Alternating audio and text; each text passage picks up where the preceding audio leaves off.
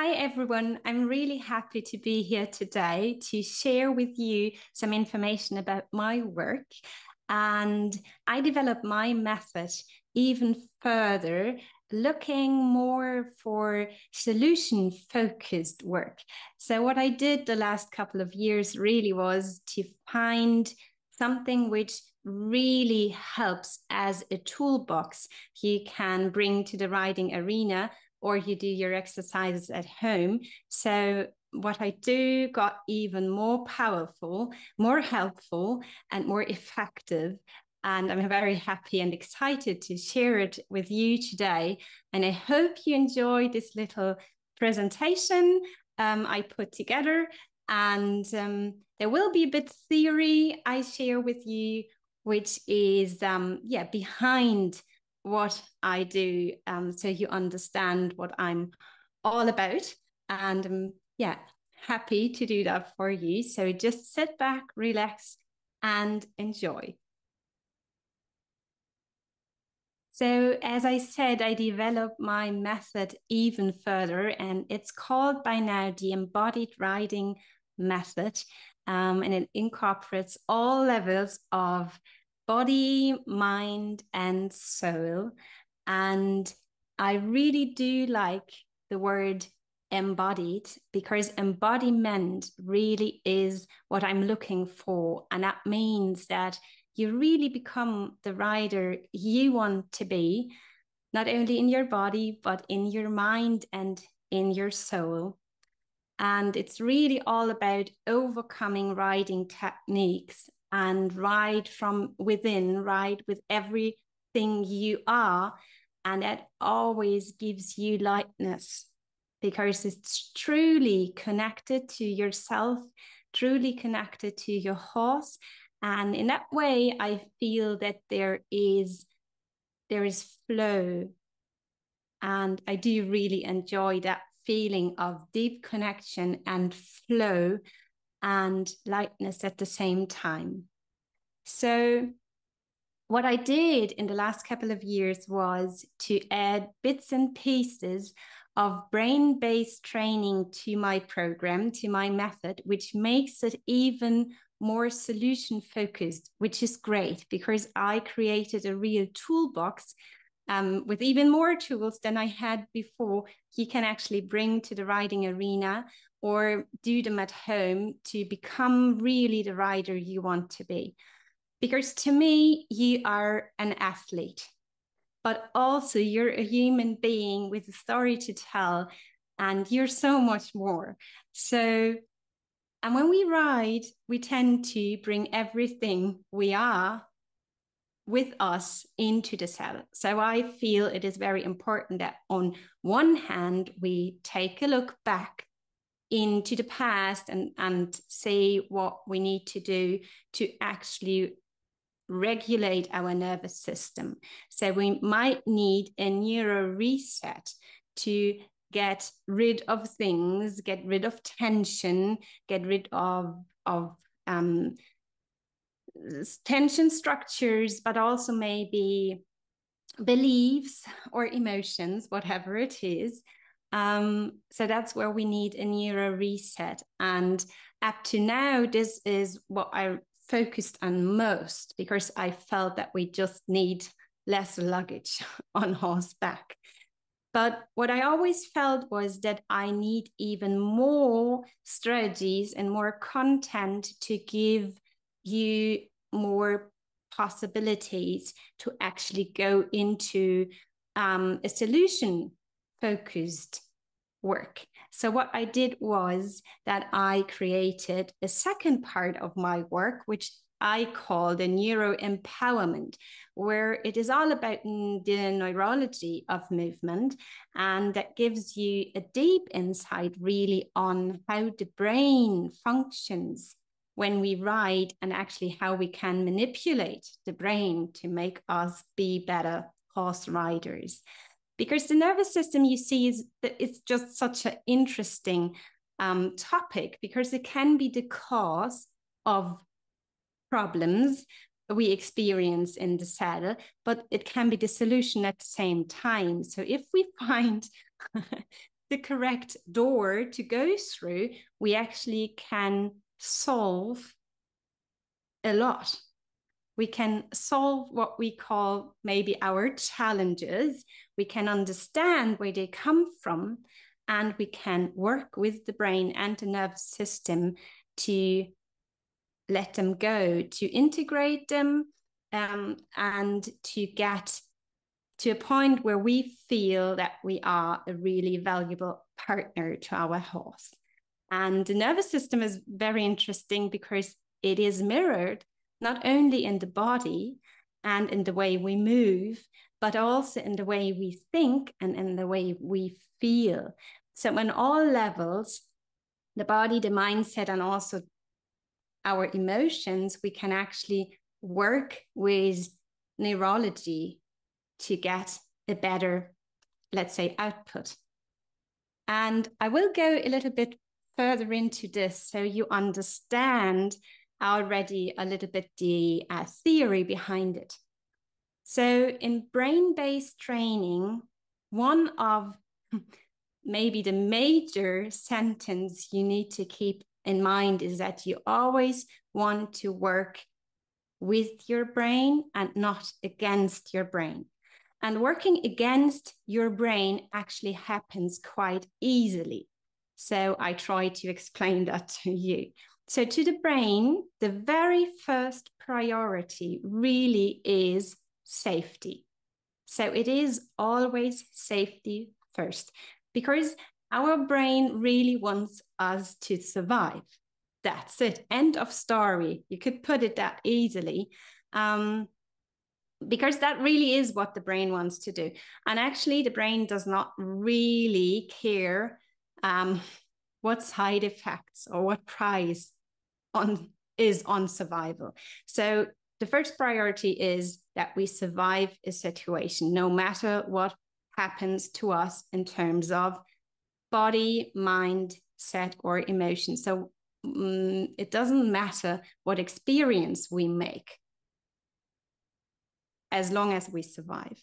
And that's actually quite interesting, because being on horseback, you can tell for the brain, from the brain's perspective, is already something not really safe. So the brain might already be a bit worried. And of course, that depends on your level of riding, your experience, your mindset, your body, on everything really. So if the brain is not feeling safe with you being on horseback, the brain will immediately, unconsciously, without asking, will put handbrakes on. Handbrakes can be very different things. So a neuro handbrake can mean that you get stiff. Could also mean that you get very slow in what you do, or that your coordination gets poor. It can also be that you can't focus, that you can't breathe as good as you did before. So I think we all know situations where we might got a fright, and you can feel how having a fright actually is mirrored in your body, but also in your mindset and in your feelings. And so we always have to take care when we get stressed on horseback, maybe because we do something we're not so sure of doing, that the brain already will be in kind of a very attentive mode of watching if that is still safe, or if that's already kind of needing a survival mode of the brain. So we always have to work with the brain, and the brain needs quite a bit to actually function well for us. So we need to take a look at our nutrition. We need to look at our breathing, because oxygen is just very important to the brain to actually be able to work, and movement and varieties of movement. Really, that's what brain empowerment is all about. And most horse riders do a lot of riding, but maybe not so much of other sports or other movement. So we'll integrate that as well. And we'll take a deeper look even into this topic. So when we ride, we are most of the time doing an output-based sport. So let's say you ride a shoulder in and it is not going the way you want it to be. So what do? Probably you repeat.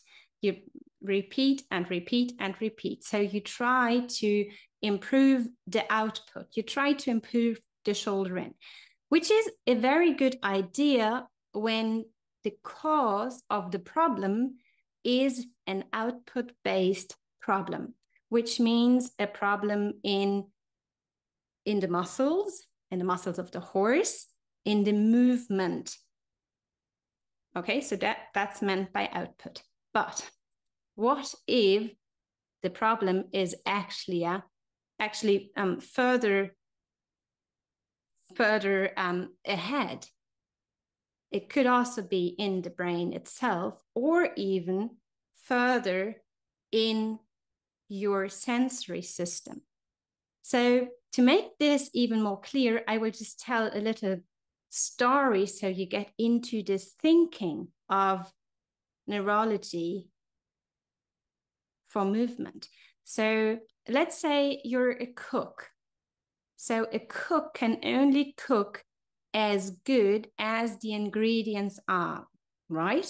So if they're superb ingredients and it's a really, really good cook, you can be quite sure that the output will be nice, will be tasty, will be healthy, will be fresh, right? So, but if you have poor quality ingredients, you could be the best cook in the world, but if the quality is not good, there's not so much you can do. So probably the output might be not so good. So if you look at this picture, you can see how it all belongs together. Now in brain-based training, we incorporate all three stages. So we take a look at the sensory system. And so we check on your ingredients, we check on your eyes, we check on your hearing, on your smell, we work with your taste and your feel. So we work with all the receptors in your skin, sending information to your brain and actually activating your brain. And then in brain-based training, we will also work with your brain, directly manipulating areas in your brain which are important for horse riders. So because the whole planning of movement, the structure of movement, but also the stability or the balance needed for a certain movement will be put together in the brain, right? So we really need to take care that these systems, the vestibular system, the proprioceptional system, will work together. So it's all about making a good plan of movement, providing exactly the stability and the balance you need to actually do that movement. And all of this together will then make a good output. So if you feel that maybe with repeating stuff, you didn't get much better, this might be your solution, because maybe you just trained at kind of the wrong part of this picture.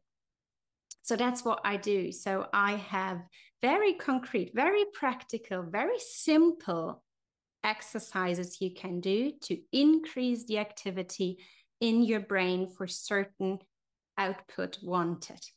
And the same as with sensory system, there are very funny, actually, very interesting and very nice exercises you can do to activate this whole equation.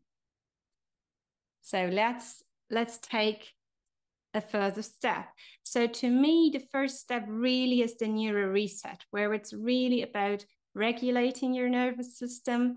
It's also about inhibiting maybe brain areas, because if certain brain areas are too busy, too activated, too eager, that can actually cause problems. So we will definitely go also into breath work. We will work with our eyes, because they're very, very important, and very, they're really networkers with our brain.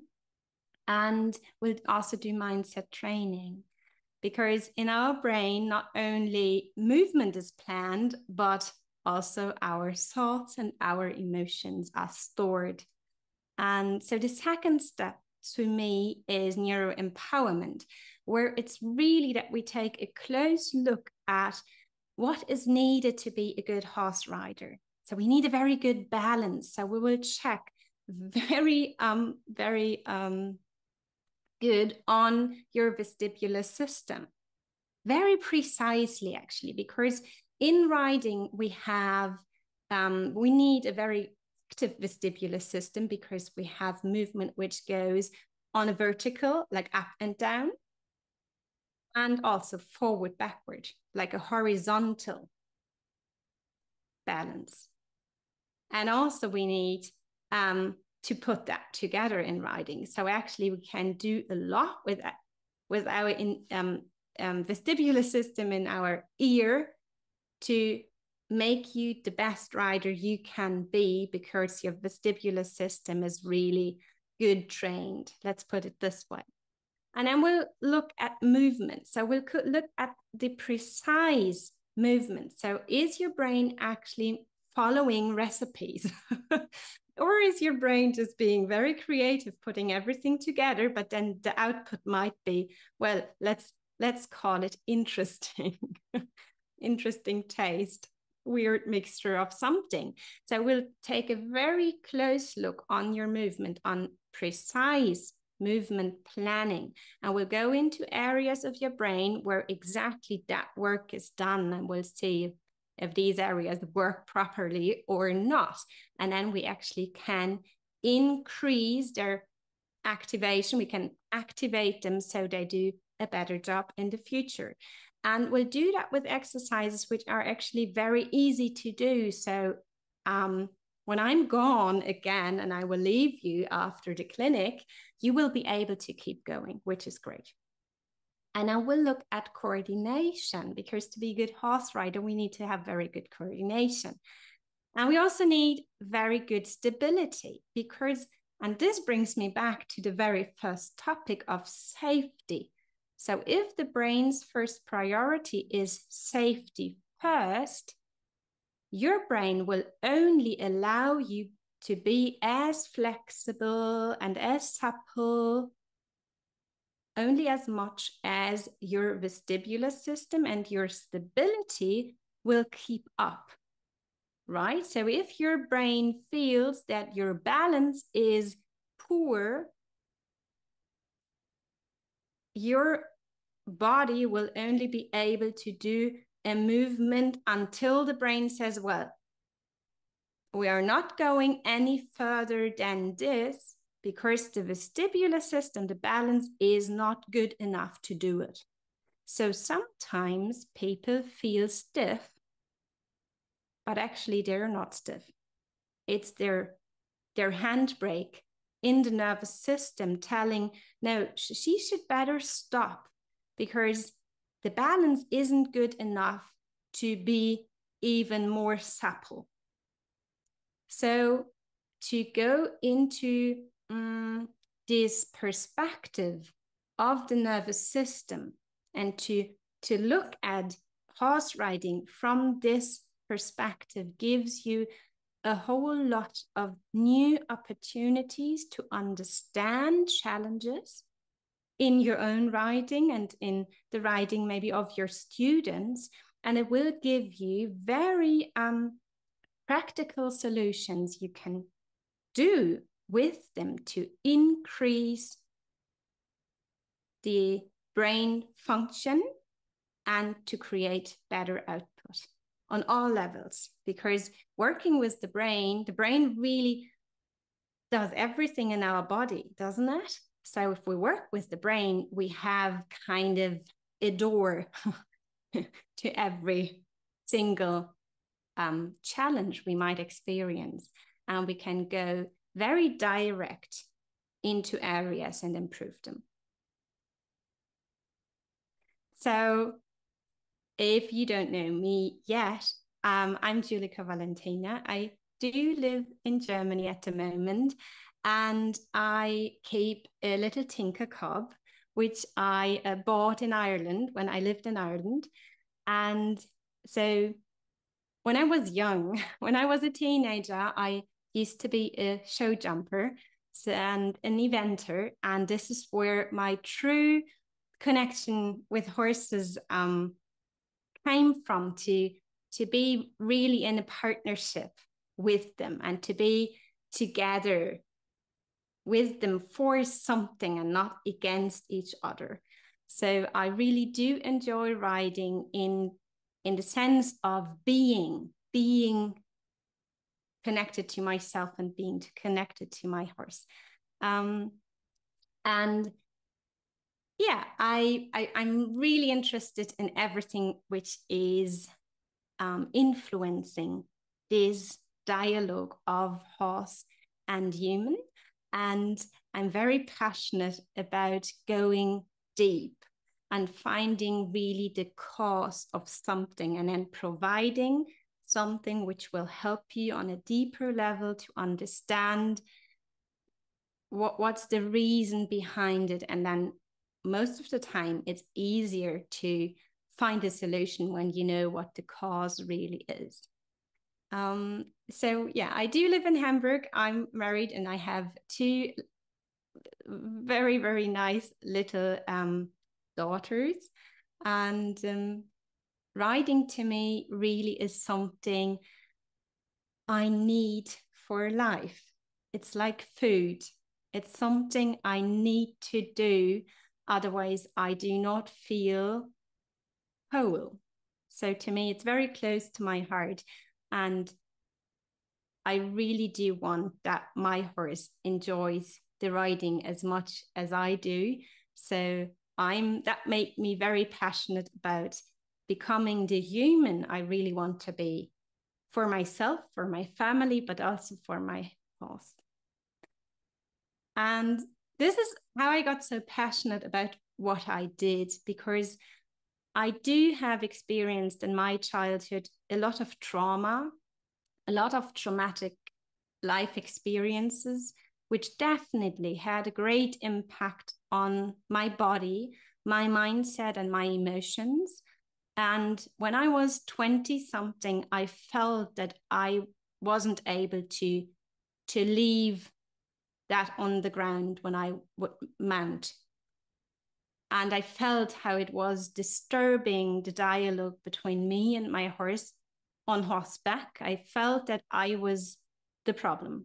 And so that's how I got very passionate about finding out what is the cause of me not being able to let go, to be supple, to allow, to listen, but to be, let's say, in kind of a survival mode.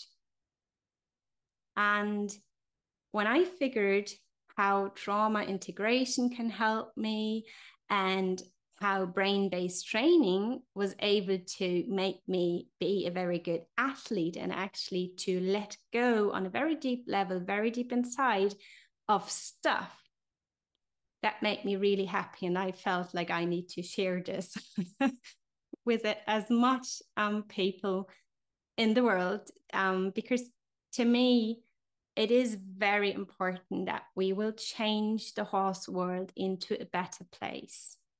That's my vision. My vision is that we integrate neurology into horse riding, because it has such a huge impact on your body, your mindset, and your emotions. And to be really light with your horse needs a regulated nervous system, which is ready to go, whatever the two of you plan to do. So if you want to be part of this, you can write me an email, and I'm looking forward to meet you again if I have been at your place, or to meet new people who are open and interested in the work I do.